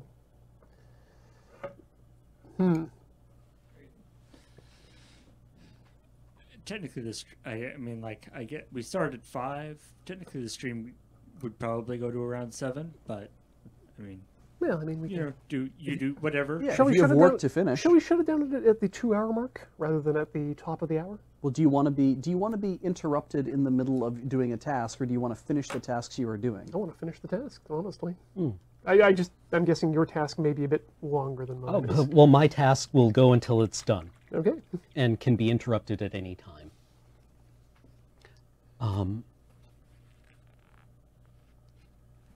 So we were talking before before we went online that sadly the game Crystal Tower Or Silver Tower. Silver Tower that those miniatures are for has kind of been supplanted now. Yeah, at least from what I understand, they've Although, I just mean, decided to make Warhammer Quest. Obviously, we can still play it. Yeah. I'd like Oh, yeah, to- yeah, yeah. I'd certainly like to try it. I mean, Yeah, I I mean, don't even know if it's any good at this point, but we have such pretty guys for it. yeah. But that being said, of course, it's not like these can't be used for something else. Hero Quest. We can come full circle. We now paint figures for Warhammer to use in Hero Quest because it's easier to play Hero Quest than it is to.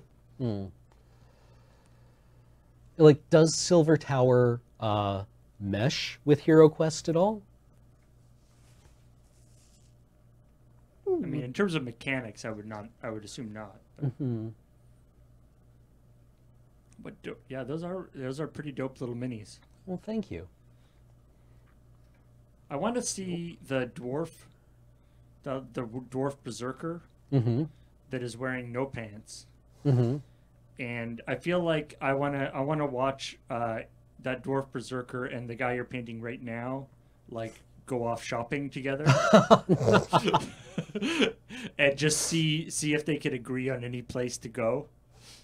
Yeah, exactly. Like, And then I want to know what kind of store they would both find something interesting at. well, we'd have to have, like, a fairly loose dress code, Hot right? topic. What are you interested in? Leggings, breeches, trousers?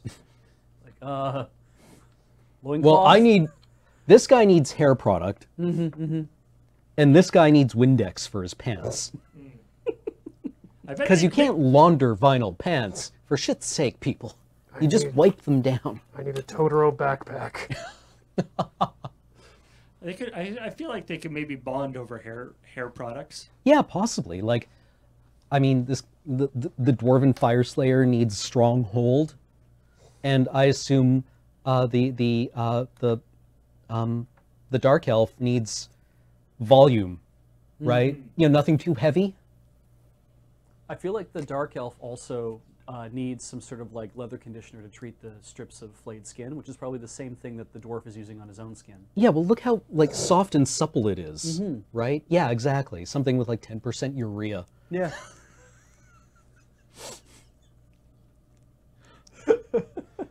Hey, Right. Like that for paper production. The dwarf smells kind of like beef jerky.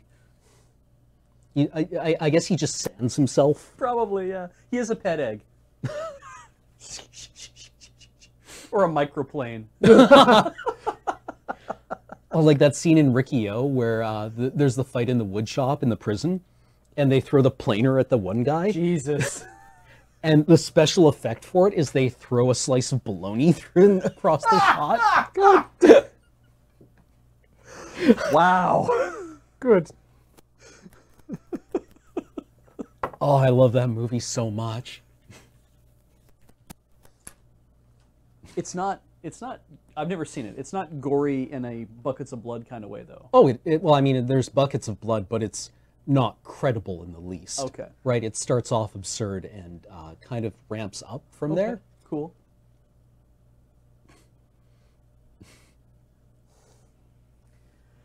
Like at one point, Ricky is fighting a guy who has a knife who cuts his arm, and Ricky's arm goes limp because the tendon has been cut, and Ricky fishes the tendon out of his arm and ties it back together with his teeth, and then like does this. Then he continues to use his arm in the next scene with no damage. Yeah, no damage. Yeah. Right. It's like it's stupid, but Yeah. it's beautiful. Yeah. It's practically cartoonish. Yeah.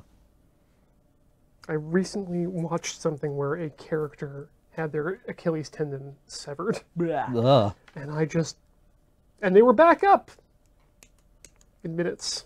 And that was, yeah, that took me out of it. Is it like in Prometheus when Dr. Shaw has her abdominal muscles cut to remove the alien larva, and then it's just, you know, she sits up. Yeah, that makes sense. Thanks. That was a great scene. Like she's I'm just not mad. She's not good at crunches anymore, but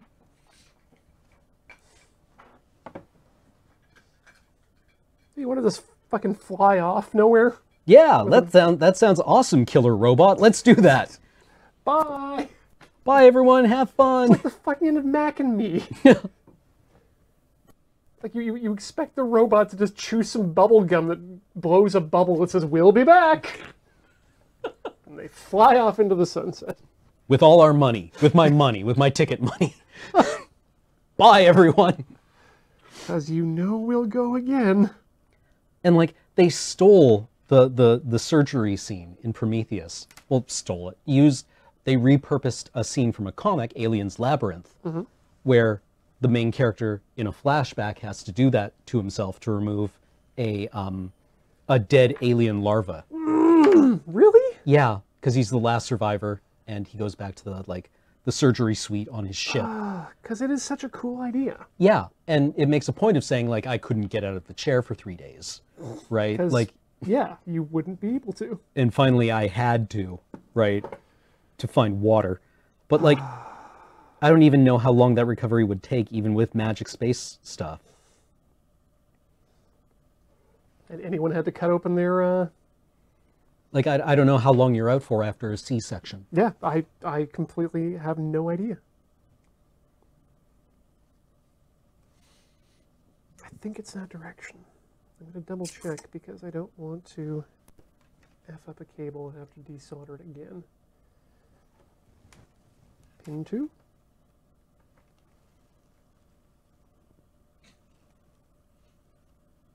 it's true. The answer depends on just how magic your magic space magic is. Let's say it's magic enough for the plot to work, I guess, is the takeaway. The correct answer in any situation is magic enough. So set your switch to more magic. Yeah, it's true. If you even think about like an appendectomy, which is a comparatively minor piece of surgery compared to what she underwent. Your abdominal muscle is very important for many things. You use it all the time. I imagine I'm using it right now to remain upright. Yep.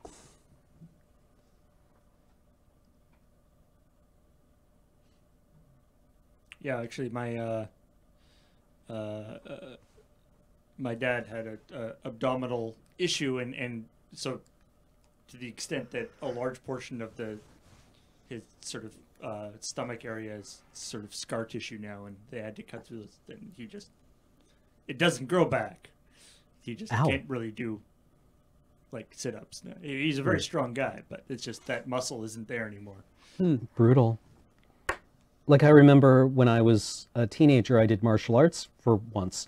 And I was very bad at it, so I had to do a lot of sit-ups. And I could not sit up for a while after that lesson. I was like, yeah, and you know what? I'm okay. I don't need to do that anymore. You go to the teacher, you'd be like, so as a percentage, how much of these martial arts are going to involve sit-ups, do you think? Like, for you, many of them. In fact, give me 15 right now. You may leave when you grasp the pebble from my hand. I can get you a rock from the parking lot. If you really want a rock. You must use your abs to grab it. I'm out of here. Weirdo.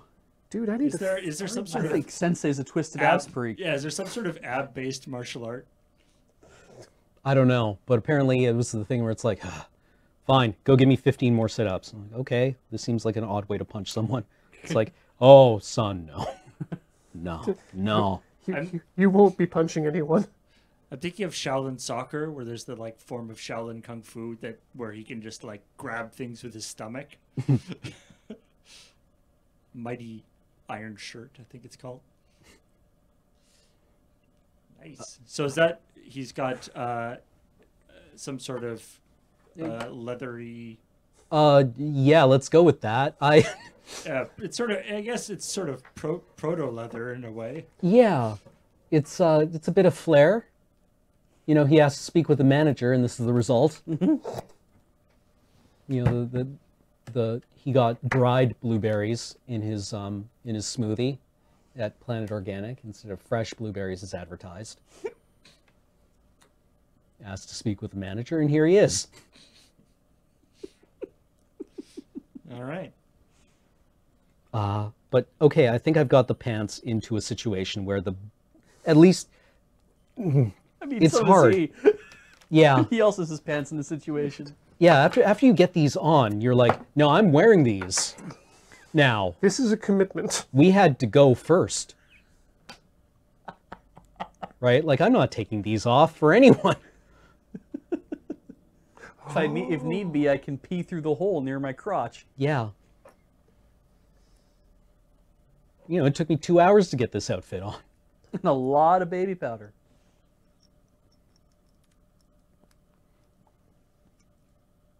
Is talc carcinogenic? I won't even think about it too much. I feel like carcinogenic is not something that is in the vocabulary of most adventurers. Yeah, it's like, you know, what's cancer? Oh, it's something that'll kill you in about 30 years. I have a lot of things that will kill me in the next 10 minutes. It's like, so it's like a particularly strong owlbear, is what you're saying. It's Yeah. Like, yeah. It's like, oh, it's what killed all the people in such a way that made me want to become an adventurer.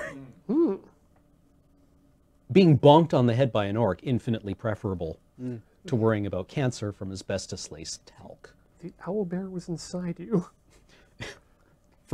Briefly. Like, with the claw swipe.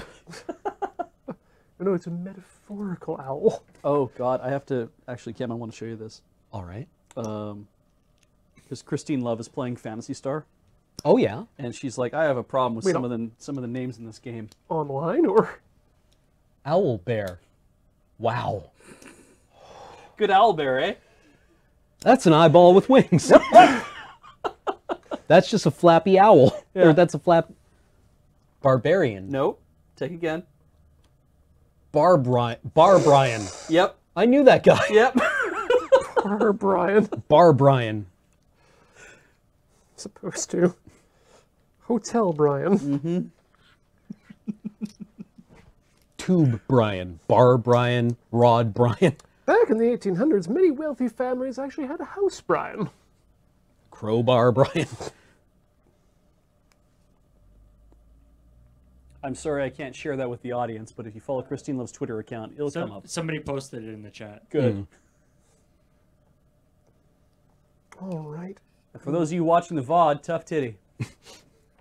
You can Google it. Yep. Do not Google tough titty. Just Google Fantasy Star Owl Bear. 2 words. As is tradition. There we go. The trick is, The result of a mad wizard who didn't know what an owl or a bear was. okay, so here's the thing. You'll notice the touchstone colors for these miniatures are this kind of like smoky white, black, and red, right? Like they each have these same colors with a little bit of like this bone color as well. So, you know, the flash of red hair, the smoky mist, the black clothing in this case, the red cloak here with the white, I forget what they're called, but the white like robe. Yeah. How? I mean, I suppose I could just do blood for the red, right? I guess. Is he He's got not red hair, No, I wanted the hair to be like white for this one. little ribbons in his hair. I was going to say Maybe. repaint the leather so it's red. Yeah, but Fox like blood. I don't know, maybe red on the chains and the hooks. I feel like this is a discussion that they had. It's like, I know I don't want to be like that Yeah, guy. but we have a look here going, Ted. Yeah, but Ted, we feel like you're maybe not meshing with the whole. When we go into a town, we like to make We have it a look. make it a whole thing. Yeah. Like, come on, Skylar. We agreed. You said you were going to dye your hair red. Oh, fine, I'll go get some Kool-Aid. That's being 13 again. Red toenails. Yeah, I mean, maybe. It's a I don't know. hell of a look. Keeping those like not chipped when you're walking through a dungeon. That's a full-time job right there. Unique, a creature of unique poise. That's why he spends so much time jumping. Mm. It's like, don't mess with the nails. I swear, like, when I get my nails done, when TQ does my nails, I chip them by using a mouse, right? Or, like, reading a book and suddenly I just chip my nail. How do you... How? I guess very gingerly. I'm guessing that's just part of the process. I mean, also, it's probably like, most of a lifetime spent not paying attention to where your nails are in relation to other things. Yeah, I Yeah. guess it's definitely a skill, but it's one that impresses me more now. Well, managed to get 2 cables done today. So I think I'm considering that a success. Yeah, that's 2 cables up. That's saying Yeah. one of them is the right angle one, eh? Yeah, and I just noticed there was another right angle one, which I probably should have hit first, but we'll get that one next time. Excellent. So I Yeah, guess you earned your keep today, Ian. Yeah, we're only down to 3 Did we bad ones. did we I mean, I test guess them we for could, you've tested them for sort of continuity, I guess. Yes. But I guess there may be further testing in terms of actual like making sure that the sort of shielding isn't compromised or anything. Well, there's no cross talk between the wires. Okay. So that's the question I important had thing. was Like I know there's at least one of them that the way the sort of loose connection was manifesting was just like lots and lots of noise on the line. and that's worth testing in a different manner. I had wondered if there was actually a break further down in the cable, where one of those things where it's like you test continuity and then you have somebody basically move along and like start adding, not kinks, but you start to put like a 90-degree bend in the cable in different places until you actually hear a difference. And if then nothing comes up, then it's like, okay, well then the cable is fine all the way through, because that's something that's harder to test when a cable's just lying there. Like when you're actually moving it and holding it up, and there's a sway to the cable, and all of a sudden you start to get static. Well, that's a job for not me. Yeah. Well, we can feel that out as we perform with it. Exactly.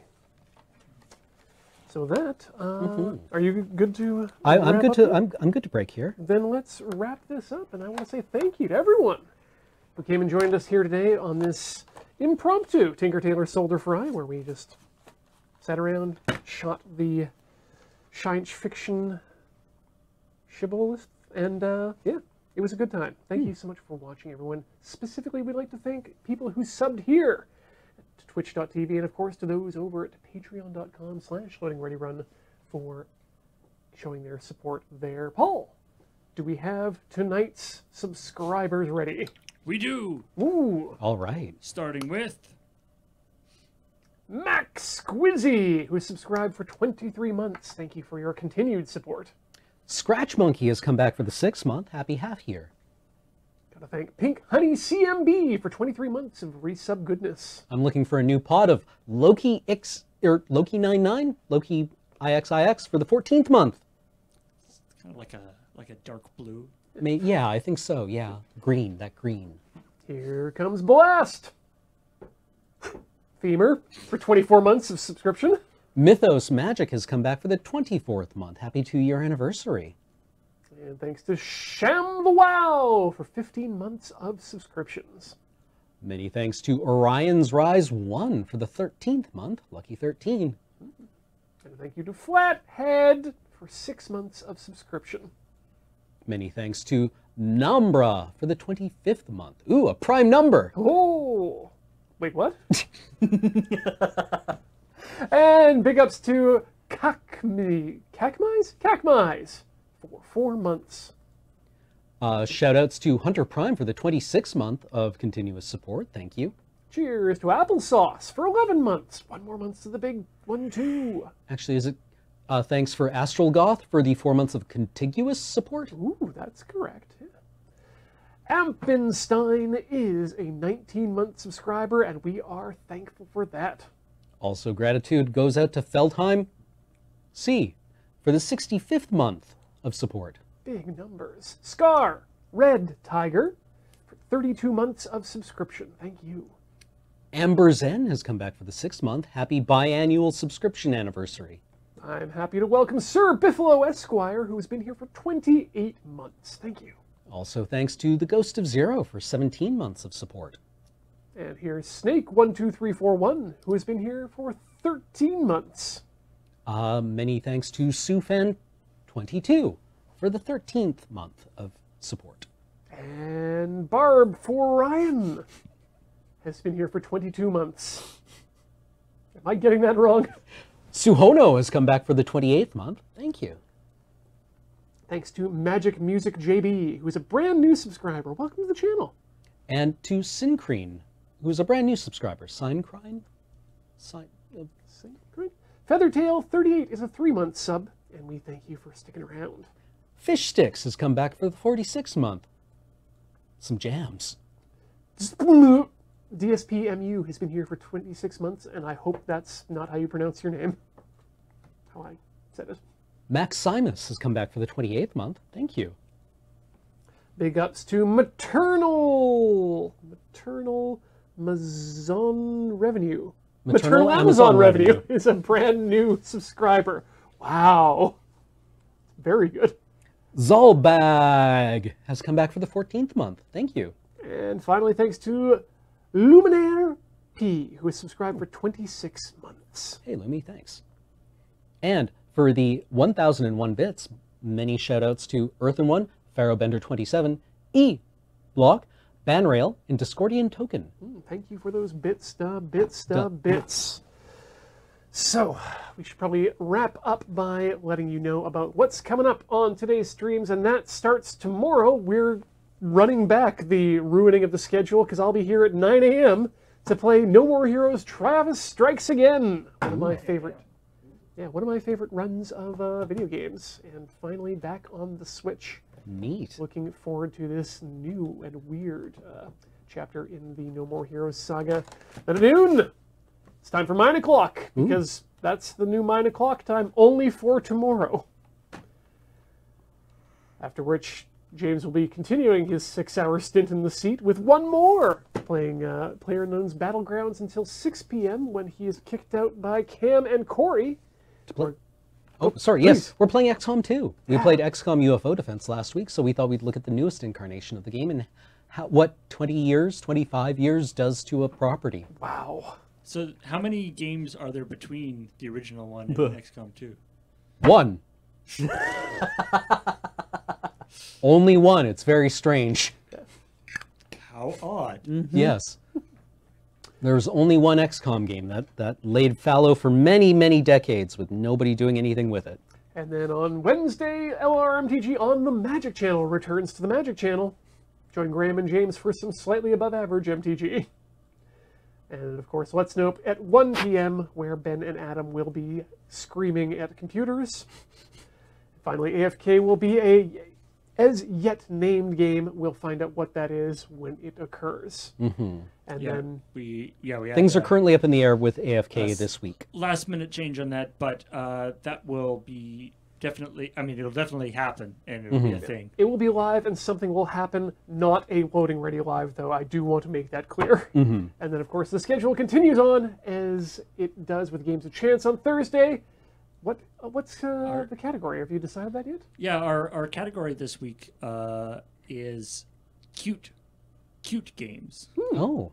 So we're looking for games with adorable animals or, you know, unicorns and rainbows or whatever.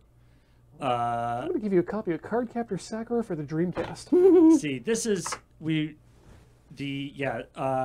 you look at the cute category in Steam, there are a lot of like dating games in there, which is not what we're looking for. We're looking for more fluffy, adorable cuteness.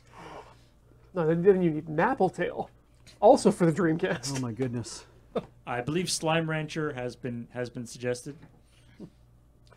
Then, of course, after that will be our good friends. LRMTG. Yeah, Lure MTG. Yes. Wasn't sure how to take that. Good friends, Lure MTG. Graham and James. They're our friends. They'll be playing Magic. It's also our friend. And then I'm coming back with more Tinker Tailor Solder Fry. We're going to be working on the oscilloscope again, and hopefully we'll be able to find something to go alongside that. So yeah, this was a bonus Tinker Yes. Tailor. There will be yet another one. And you've gone from bi-weekly to bi-weekly the other way. Yeah. When's Tinker Tailor? Bi-weekly. What does that mean? Don't know anymore. Bi-weekly. Yeah, the definition is literally both. And then on Friday, we've got Now Kiss at 9:30 in the morning. Crapshoot in the afternoon at 1.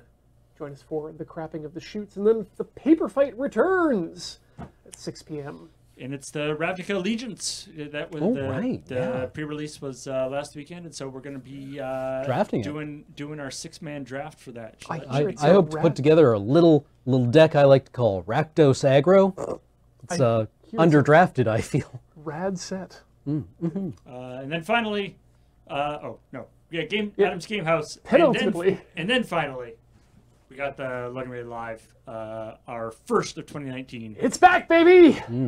Coming in on January 26th. So all sorts of great stuff coming up.